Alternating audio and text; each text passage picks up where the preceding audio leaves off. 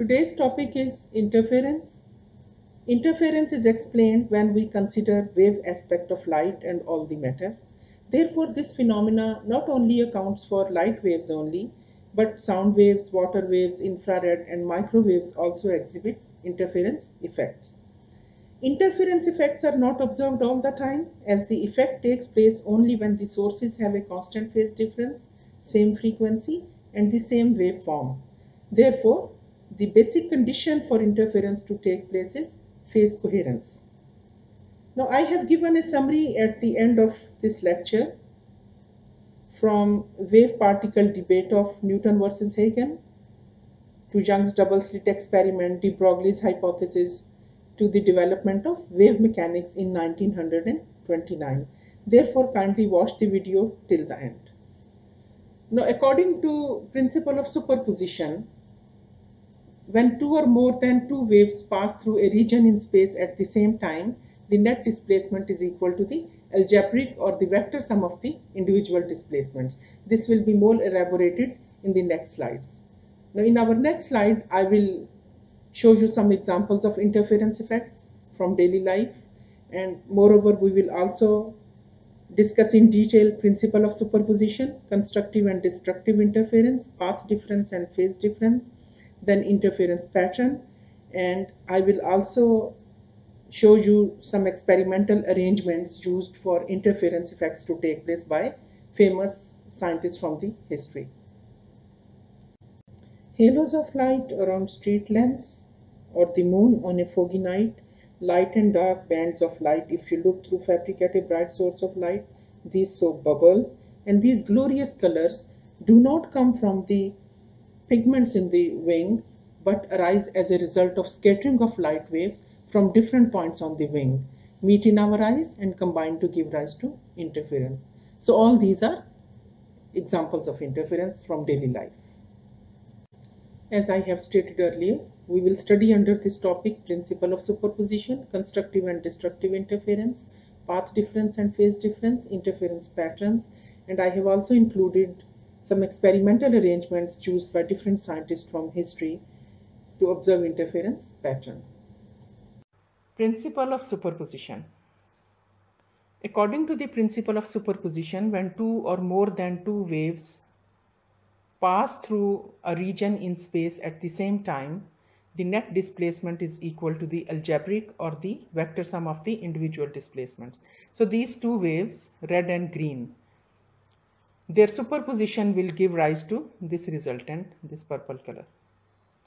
Considering 2-3 points here, like for example, at this point, green and red both have the same displacement, 3. Their algebraic sum give rise to 3 plus 3 equal to 6. At this point, green has minus 2.7 and red has minus 4. Minus sign indicates that these points lie along minus y-axis. Their resultant gives the algebraic sum minus 2.7 plus minus 4 minus 6.7, this one. Again, this point is at minus 0.9 and this one minus 2.1. Their algebraic sum gives minus 3. So resultant is this one. Now these two diagrams show constructive and destructive interference. Waves that combine in phase add up to give bright fringes. This is called constructive interference and sources are said to be coherent. In this case, see, this crest overlaps with crest. So path difference is 0. So constructive interference will take place and we will get bright spot. Here in this case, crest lies over trough. So destructive interference will take place and we will get dark band or dark spot. Waves that combine 180 degree out of phase. These two are 180 degree out of phase or lambda by 2 path difference. So when waves combine 180 degree out of phase, they cancel out each other and yield dark fringes. They are coherent still as the sources have a constant phase difference, the same frequency and the same waveform. Again, I have drawn this sketch for showing the constructive and destructive interference at different points.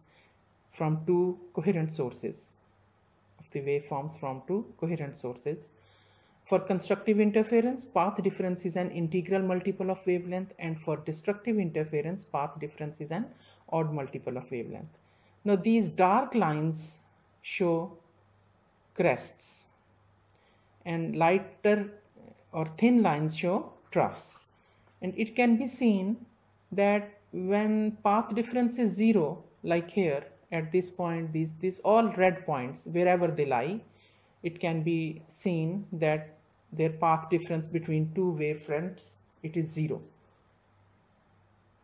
So we will get bright bands here. This is central maximum, m is equal to 0. This is first order, second order. On both sides we will get maxima and minima. Minima lies on these lines, blue points. So this crest and this crest, so path difference is 0. Here, trough from one wave and trough from another wave. They overlap, again path difference is 0. So it will be constructive interference all over there, here, all red lines. And in this case, see this blue point, one crest and one trough overlap each other. So they will interfere destructively because path difference here is lambda by 2. See, path difference between one crest and one trough is lambda by 2, and path difference between consecutive crests or between two consecutive troughs is 1 lambda. Again, this shows interference pattern, bright and dark fringes. So interference effects are observed with all types of waves like light, radio, acoustic, water, gravity, and matter waves.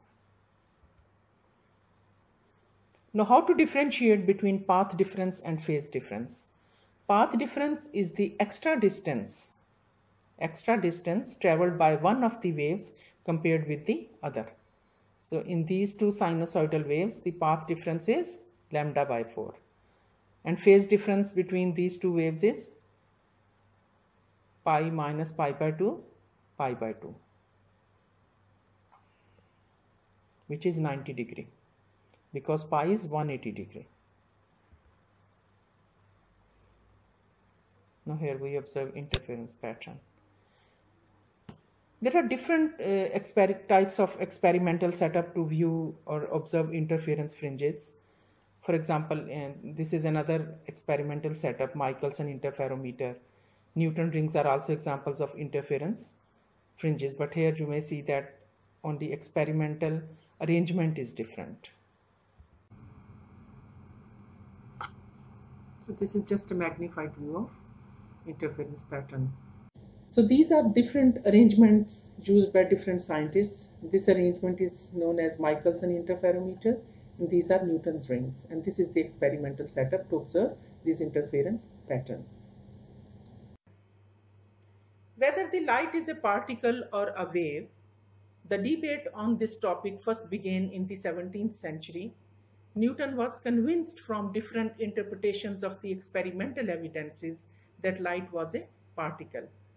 Huygens, on the other hand, said that light is a wave.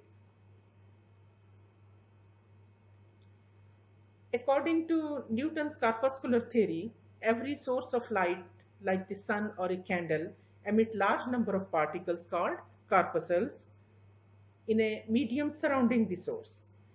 These corpuscles travel in straight lines with high velocity in all possible directions. When these particles enter our eyes, an image of the object or sensation of vision is produced.